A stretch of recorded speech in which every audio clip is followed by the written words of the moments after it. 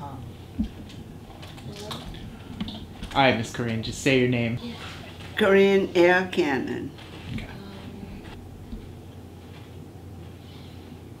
Okay.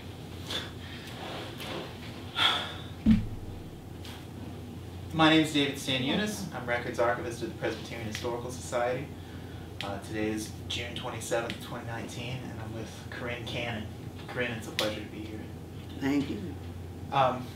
Would you begin by just telling us a little bit about your early life, where you were born, your parents and family? I was born in North Carolina, at Huntersville, North Carolina. That's near Charlotte, North Carolina.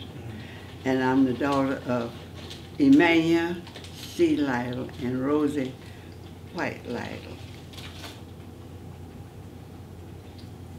And your father and mother, what was your father's profession?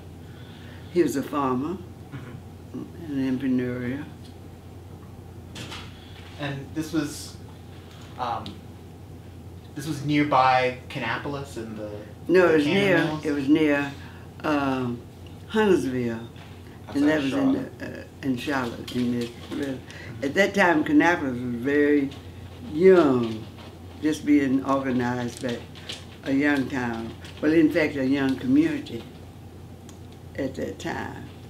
But my father was a farmer. He had about 196 acres of land out in the Mecklenburg County, Mecklenburg and Cabarrus counties. And there was a lot of, I had a lot of relatives at that time. And it was called, our church, we weren't Presbyterians at that time, my mother was. She was originally from the Cedar Grove Presbyterian Church in Cabarrus County. And so, but my father was a M.E. Zion, very active in the M.E. Zion Church. And so we were brought up, my siblings and I, we were all brought up in the two denominations. how does that work? It works good, because if you're once a Presbyterian, no matter where you go, you'll always have that Presbyterianism. And I hate to say ism, but it is. It's a part of you. And we had, like I said, a large community at the time. We called it the Lytle Grove community. The L in my name stands for Lytle, L-Y-T-L-E.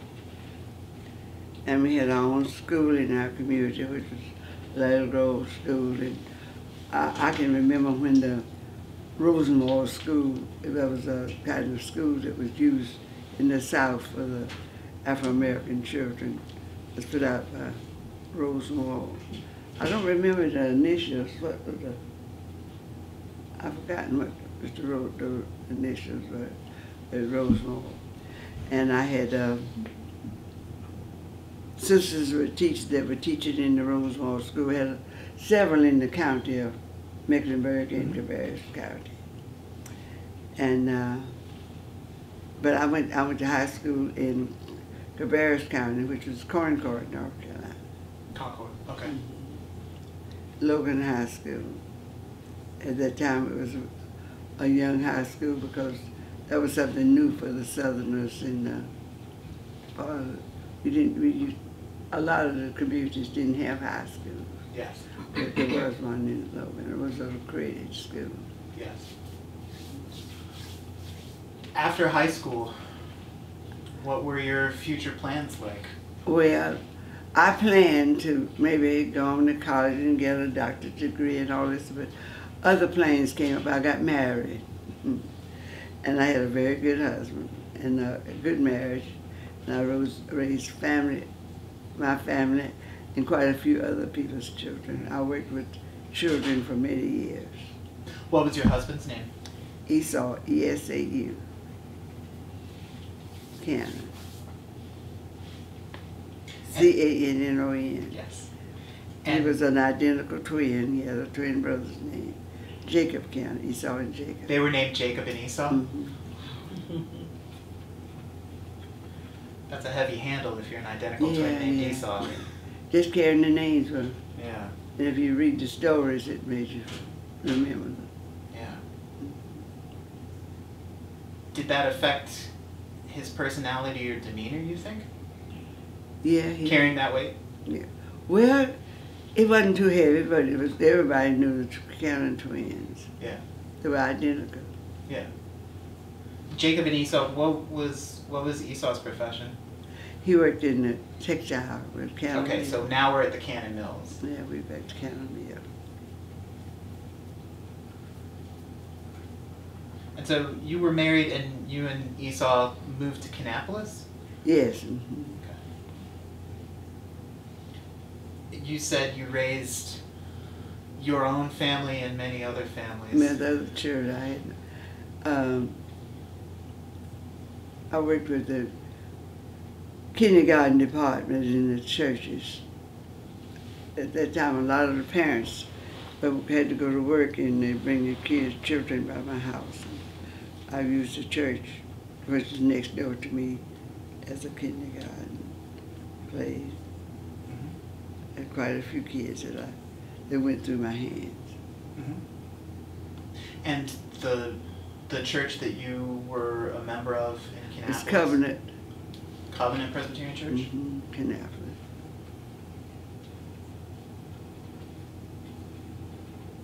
And just so that I know what decade we're in at this point, when did you and Esau move to Kannapolis? We got married on November the 19th, 1938. We moved to Kannapolis on November the 20th, 1938. Came early that morning, about 11 o'clock. What was that moving day like? Well, taking my suitcase out of the car and putting it in the ticket. You were traveling late. Traveling light. We were building a house and we had one room completed. So we could go in and the other completion went on that same, continued getting the house finished. I lived there 18 months and moved across the street, right across the street from where that was left as the home house, for the Cannon home house. Okay. And I moved across the street, and I've been there ever since. I've been in that same house. The house was completed in May 1940.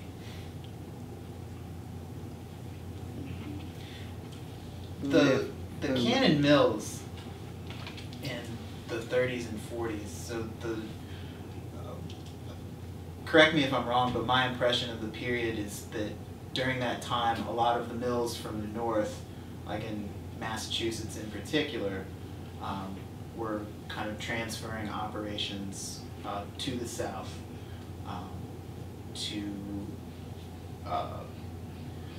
to avoid using union labor in the north and to exploit the kind of underpaid wage level of black labor in the south.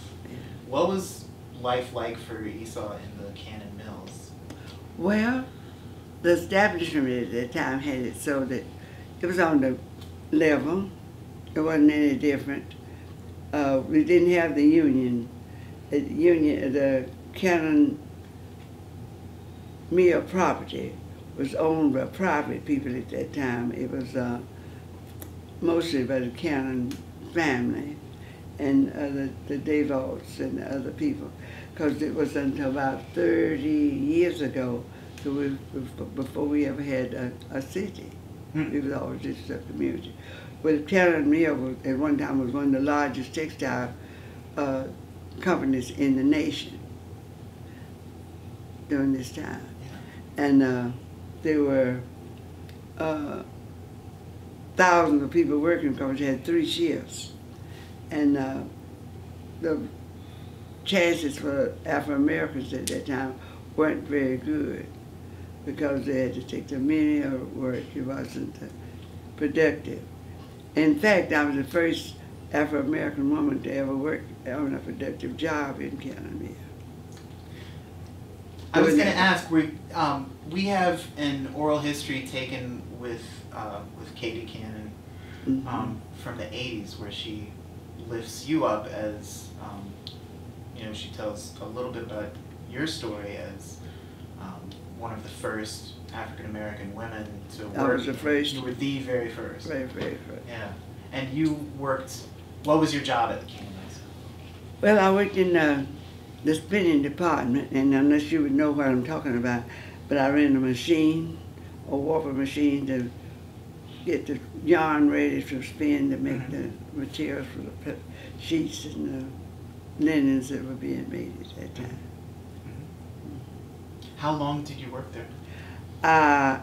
Well, in fact, I was really getting there, of course, the way the situation was, you know.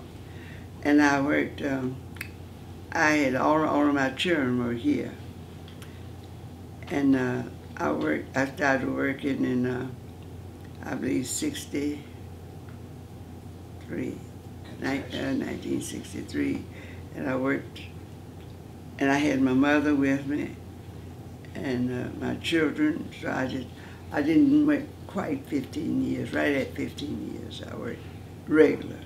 But I never did really quit. I just told her I'd be back when the situation, after my mother passed. And then before I got back, well, other things, they were all getting in school. And everybody got into college and all of that. I was getting to be an elderly lady again, so everybody, when I got the last one in the college, out of college, I was. Yeah. Tell me, I don't know the birth order or ages of your children. Can you run them down real quick? Let's see, the one would be, what did I say, 80, I'm going to say 80. I think I'm right. 79 or 80, something like that. Give his name. Who's the old, what's the name of your oldest child? The oldest child is James Ernest Cannon. He is the granddaddy of Nicholas Scott. Of Nick, okay. He's the grandfather. He has quite a few other sons. In fact, one of the baby grandsons graduated this May past from Harvard University, Javen Cannon. Congratulations, they're in order. Who's next after James? Oh, now I'm about to forget that. Of your children. Esau Levon. Levon, L-E-V-O-N.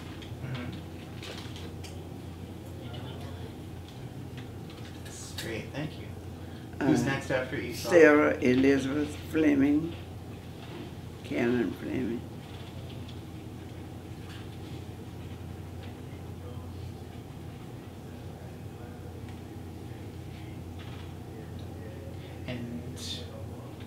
And then who's next after her?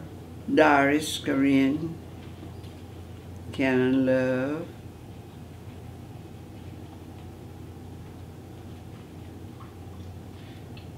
And so Katie Geneva is fifth? Oh, I forgot Kate. Okay. Sarah. Uh-huh. After Sarah was Katie Geneva Cannon. Okay, she's fourth. Yeah. Okay. And then Doris.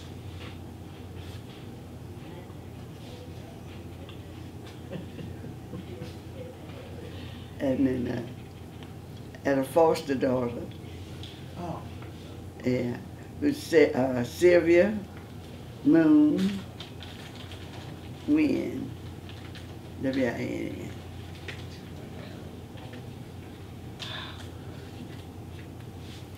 What was And then John Wesley. John Wesley?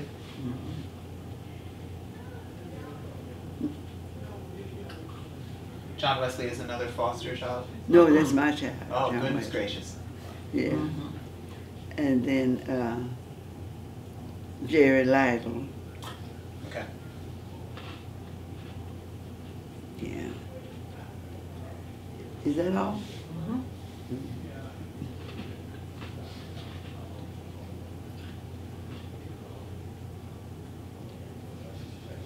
there's certainly a special place in heaven for mothers, and mothers of 7 children have some special room there. What was it like? How far apart was the spread between James and Jerry?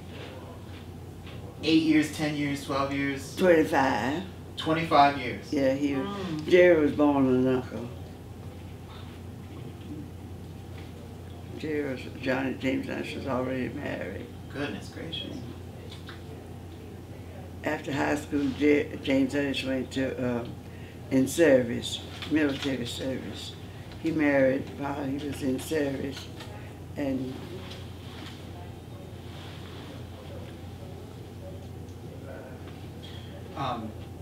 so Katie grew up right in the middle of this big she used that for an excuse. Excuse for what? Well, anytime, but you know, it's not my fault. I was in the middle of it. I didn't get as much time. She said she didn't get as much time as everybody else. She told that in school a lot of times. She asked her to say, they asked her, well, true. I didn't know that she wasn't getting the time that she was supposed to. But she did. She used it. She said, Dr. Katie, that Sarah and Doris got more attention. She used to always think that. So we have a very happy family.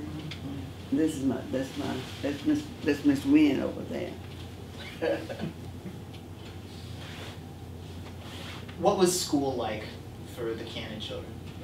Well, I think it was very good for them. They all went to, my children were, that was my husband's main reason and purpose for living, to educate those children.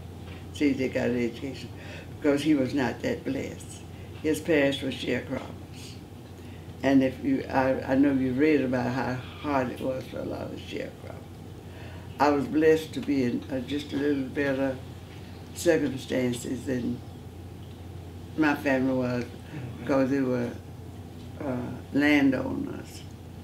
And like I said, that's right, entrepreneurs working and having something. We were born up being salesperson. For about 50 years, I was referred to as the people in both counties as the Avon lady. I sold quite a bit of Avon. And so, Katie Geneva went to the public school in Kannapolis? She went to public schools, George Washington Carver High School in Kannapolis. And after that, she went to Barbara Scotia in Concord.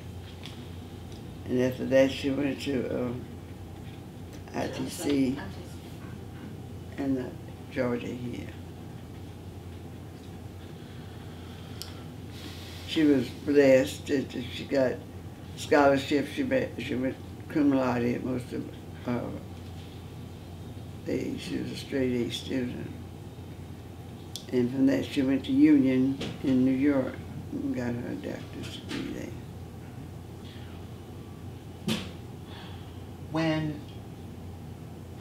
When she went off to Barbara Scotia, what was that like for you? Well, I looked forward to it. My grandparents, my grandmother was one of the first graduates from it was Scotia Seminary at that time, you know. And so it was like a landmark for us. In fact, it was just about 12, 15 miles from my house, so they were expected to go there because it was, with that many children and their ages being so close together. See, Kate was born in 1950. Doris was born in 1951. Sarah was born in 1948. So that was three right. Yeah, all three right together. But Miss Weir, Sylvia, went to Spelman. She came down here. We were all getting grown in. Or Sylvia had to go to Spelman. So I brought her to Atlanta after graduating from Carver School. They all graduated from Carver. George Washington Carver. Carver High School, Kannapolis.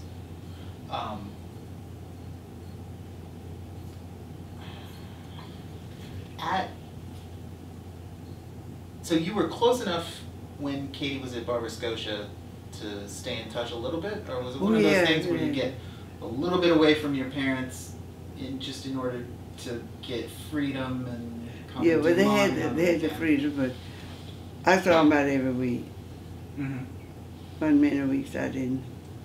They weren't even at home with me, carrying boxes of food, pies, and cakes, and things. Mm-hmm. And so Katie was there, I guess, between 68 and 72? Yeah. Sarah graduated in 70, I believe. Kate was next.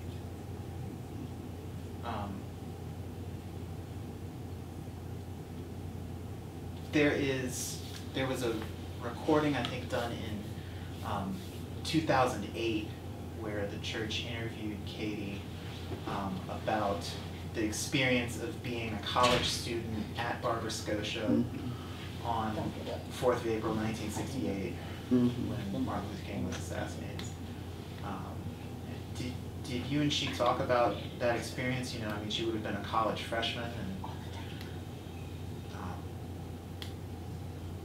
yes, she enjoyed being at Barber Scotia, and she was Miss Barber Scotia for 1 year, and she did a lot of different other things. She talks about having a kind of political awakening in 68. Yes, that was during the time, she was there during the time of Dr. Martin Luther King's movement. Yeah. And with a lot of the changes that was going on in the... Yeah. Was there other kind of political or cultural ferment in Kannapolis at the time? Oh, yes. Tell me more. Everything was segregated. Of course.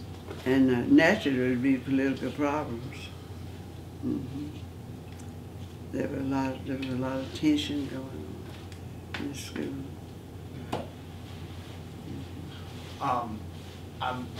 I'm also from the South. My high school did not integrate until 68, so 14 years after Brown v. Board. My mother's high school didn't integrate until 1970. Well, that kept us from a lot of the things that was not exposed to the African-American children. Tell me more. Well, it was separate and very unequal. I think that's what we said instead of separate and equal. Very unequal. No comparison in a lot of places. Yeah, yeah. Kannapolis itself is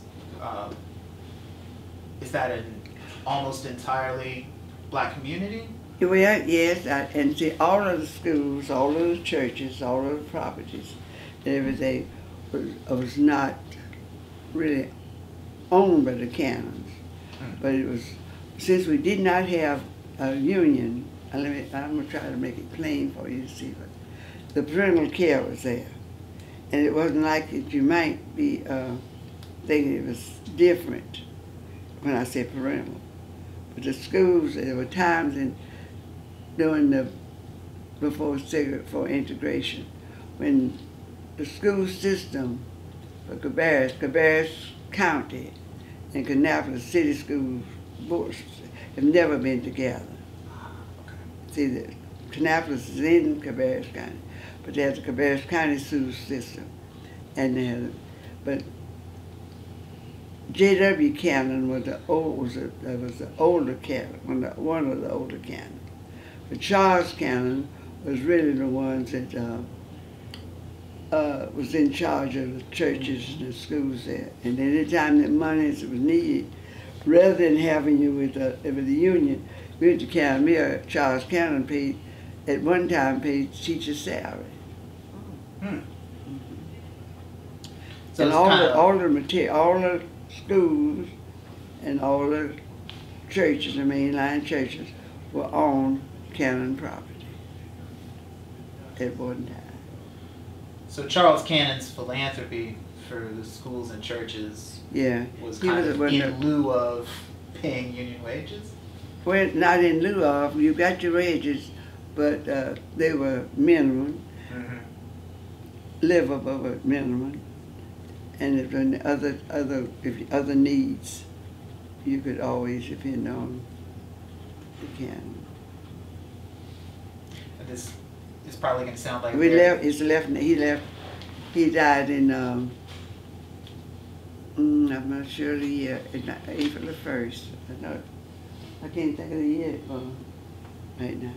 But when he died, it was the Cannon Foundation, and they've always supported, particularly all churches, but particularly the Presbyterian Church.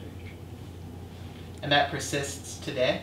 Yeah, it persists today. One of his daughter, Robin Hayes, and Robin Hayes Jr. is in charge of the Cannon Foundation.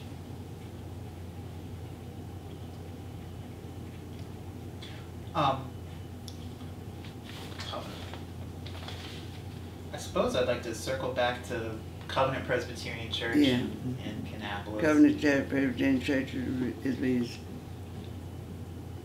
60 years old, I believe, this October.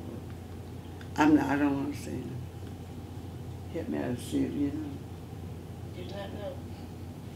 If you don't know. Okay. I believe it's 61. Around 60. When you would take the family to church, what was that experience like? Well, I tell you, the church is I live next door to the church, and there were woods in this area. This church was built by the Presbyterian Church, Southern Presbyterian Church out of Concord. Huh. There was some couple of elders that built this church in this community, from the First Presbyterian Church in Concord, who was Charles Cannon, Bob, R.M. Efried, E-F-R-I-E-D, and others. And so it was a mission church of the PCUS. Yeah, First PCUS. And it was organized. I'm trying to think of the year. Around 60 years from now, back. And my husband had to clear the lot off to build a church. We built it. People in that community. The community where it is we call Fishertown. It's a community from Canal, out from Canal. Still a community. We're not incorporated yet. Fishertown is the name. Fishtown community. I live in Fishtown in Philadelphia. Yeah. Very industrious little place. And so your family was members of a new church. Yeah, effectively a new church development. Church, in yeah, the that's 50s. right. Yeah. Very prosperous and growing, because it was a growing community. Covenant United Presbyterian. We were united when after we got out, we left the Southern Church, as it was called. And then we got united. We were organized with the Catawba Presbyterian. Okay. So you left the South and you're in Catawba Presbyterian, one of the all-black governing bodies. Yeah, that was one of the larger presbyteries, in the eastern part of North Carolina.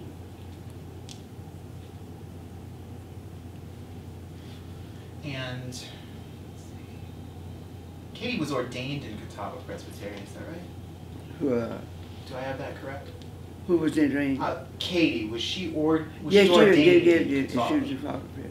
She was the first Afro-American female.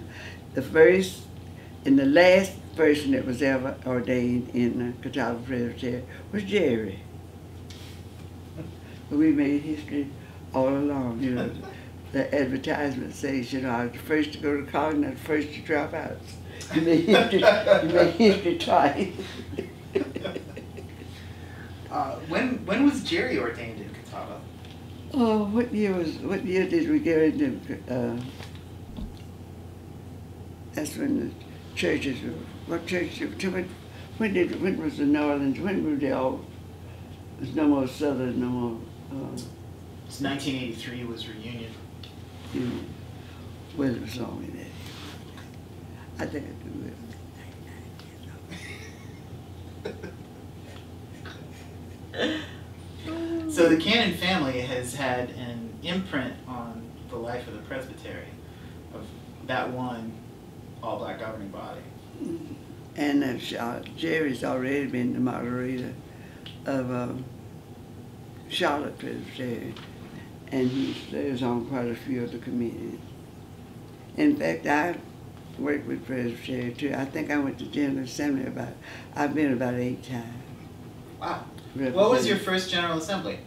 My first General Assembly that I attended was in 1961 at San Antonio, Texas.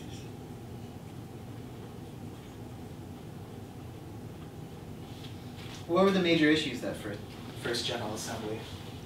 The same as today. We had racial issues. We had sexual issues. Mm-hmm. It was sexuality. We've always had that. I mean, some of the issues that we study and worry about now in the church are the same ones that we have always had.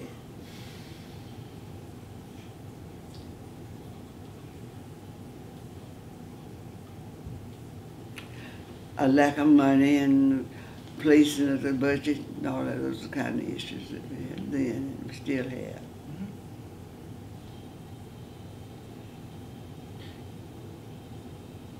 Do you think that the way the church addresses those issues has changed in 50 years? Are we doing any better? Or are we circling around? Okay. Have you seen the General Assembly address those issues differently, 1961 compared to like 81 or compared to 2001? Yes, I do. I see that they address it differently, but I really don't know. I can't speak for the Okay. group, but personally, I don't see much change in what we do.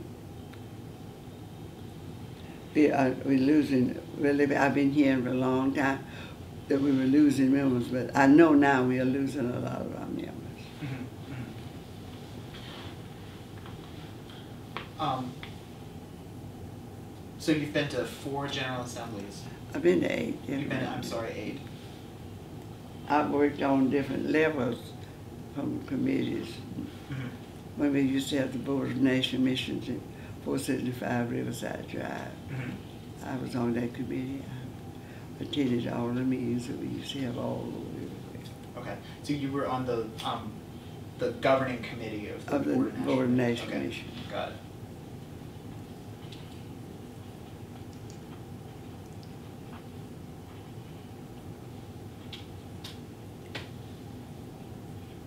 And you said you've been a commissioner as well as serving? Yes, I've been commissioned about Yeah. 3 or 4 times. Yeah. What was the most interesting committee you were on? What was the name of it? Cesar Chavez, you know, that the reform thing? Cesar Chavez? Yeah, yeah. Okay. I was on that committee. I met with those people. That was when it was in. Where's Alamo? Is that? It's San Antonio. That would have been maybe 71. I'm looking it up. Well, let me see. San Antonio was 1969. And that was at where? That was in. I'm in Chicago. I was a commissioner in Chicago. San Chicago was Antonio. 70. And I went to Baltimore. I was a commissioner in Baltimore. Okay. And I went to Atlanta. I went to Atlanta on my own. I think that's the only place I went that I wasn't. That I took my own stuff. I came down here to Atlanta when we were going together. Okay, you were at Reunion in Atlanta. I was at the Union. So you met with Cesar Chavez in 1970 in Chicago? Yeah, I believe that's what it was. You know, unless you have, I have my notes at the house someplace, but just out of my head, sometimes I get things together. That would be great. We're very committed to helping preserve the story of your family. And if you have notes and personal papers available, we would love to bring them in and make them accessible to researchers. That's just a blanket offer if you're comfortable with it. Do you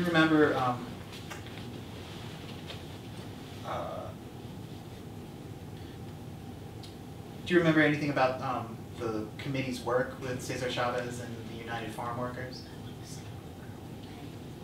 It was extended to sympathy. We gave it all to committees. I don't know if anything was really changed from our meeting. Personally, I'm talking personally, there might have been other things that I didn't know about.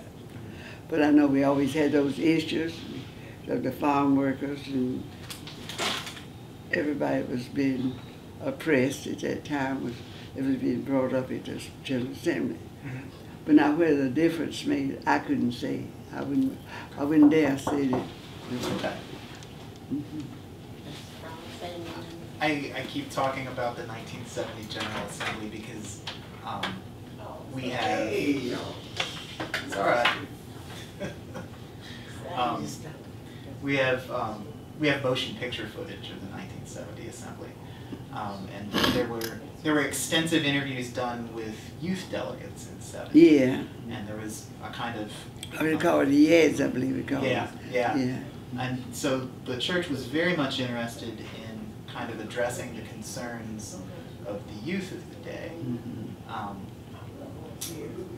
Anyway, so it's kind of a focus for us, especially since we're coming up on 50 years since the 70 Assembly. 2020, Baltimore, like you say, we're going to be dealing with many of the same issues the church was facing in 1970.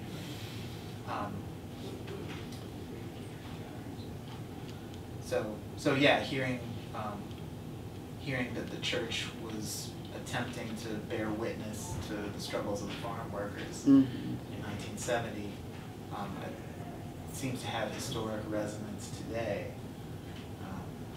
When we're dealing with folks migrating north and being detained in concentration camps and children torn from their parents. So you've been involved in the church in many levels. You've been a commissioner at the General Assembly. How long have you been involved with the National Black Presbyterian Caucus? The first time I guess it was in 61. Usually when we had General Assembly, it was always a day or sometime we had a meeting during that time. But in Jerry was, when we were in Philadelphia, I believe. What year was that? It's been a couple of times in Philadelphia. The last time it was in Philadelphia that I know of. Okay, it might have been 1989. That sounds like, yeah, we all went up to Philadelphia. That's when Jerry was Jerry Cannon was the president. So you've been involved with the Black Caucus since I've about been into a lot of the meetings since that time. Okay. What brought you into the caucus, and what does it do for you? Just anything about if it's good, I don't mind being involved in it. So I couldn't just say what brought me into it. But I've been in the Presbyterian Church ever since active in 1940. Yeah. So it's not a matter of choosing it. No, You've been chosen. It's just been chosen. Been asked to serve on committees. Never did know how to say no. And we used to go to Presbyterian Women, United Presbyterian Women. I used to be helped a lot with the publication, not the publication of it, but the distribution and selling and getting the subscriptions for Concern and the Horizon and all our different books that we had. I used to at the National, at the ladies' meet when we go to Purdue, I used At one time, I went to Purdue every year. I hadn't been since to the national meeting since 1988. Okay. But from the first meeting we had was at Maysville, Tennessee, and I didn't go there but for about 8 or 10 years every year after that, where we started having them every year and then every 2 years like that. I used to always try to get to the meeting, get other people, encourage other people to go and to read our Presbyterian Women's magazine. And I still do. Do you have any thoughts about the transition from Catawba Presbytery as an all-black governing body into the post-1983 having just geographic presbyteries and fully integrated presbyteries? Well, that's what you call progress. You know, you don't stop progress. You've done that so long, that's the next level. You miss a lot that you leave behind, but you don't want to miss your present blessings because you're holding on to the past.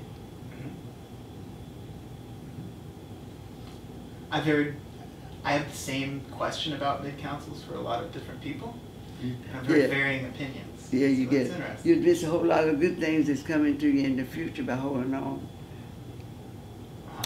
By holding on to the past too hard. This too shall pass, so enjoy it while it passes and go on to the next level.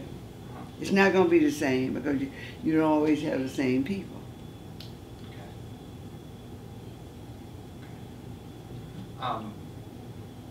Now that we've entered the realm of philosophy, do you have any special pieces of advice for the youth of Black Caucus, for the youth of the Presbyterian Church?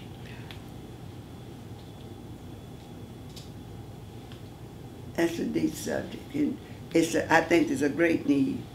I think there's a whole lot. I really feel like, and I shouldn't say it because I'm not there. I mean, I'm just speaking my personal opinions about these things because there's things going on that I don't really know about.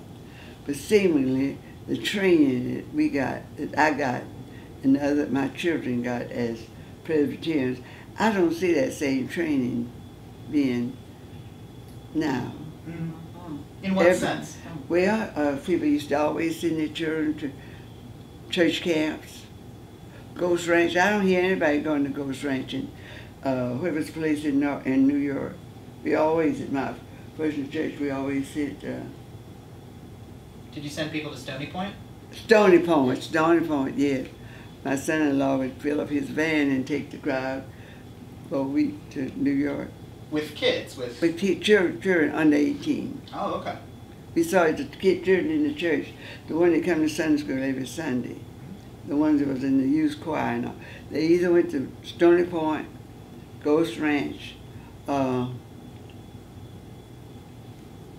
someplace, and they were wanting the people to. I remember one year we had so many that wanted to go. Some of them went on the van and others were going. And the restriction was that they couldn't go. I think they were supposed to be senior in high school or something like that. And I had children that one that had tears in their eyes wanting to go. We had worked and scrambled and gotten the money. And I got a notice from the lady that was running the place in Stony Point said, if I sent them and they weren't qualified, that wasn't that age, I just sent them anyway. And I got complimented for sending them. They said they were well behaved and they're smart. And they are still in the Presbyterian Church. So the experience of going to a camp as a youth was formative. So whatever, you know, we had the youth conferences. Them still might be having them, but I don't see the people in my area around getting the training that they once did. Yeah. Like I said, you asked about the interest that you have. That training is there, and it's always, I call it ism, but it's always there. The ism is always with you. Oh yeah, you do some things that if you're born with it and it's the right thing, it'll always be there. That sounds like a good place to end for now. Well, thank you for your time, Corine. Yeah. I hope this is not the last time we get to speak. Well, I do still keep, I like a good conversation. Good. Thanks so much. Mhm. Okay. All right. Mhm. And thank you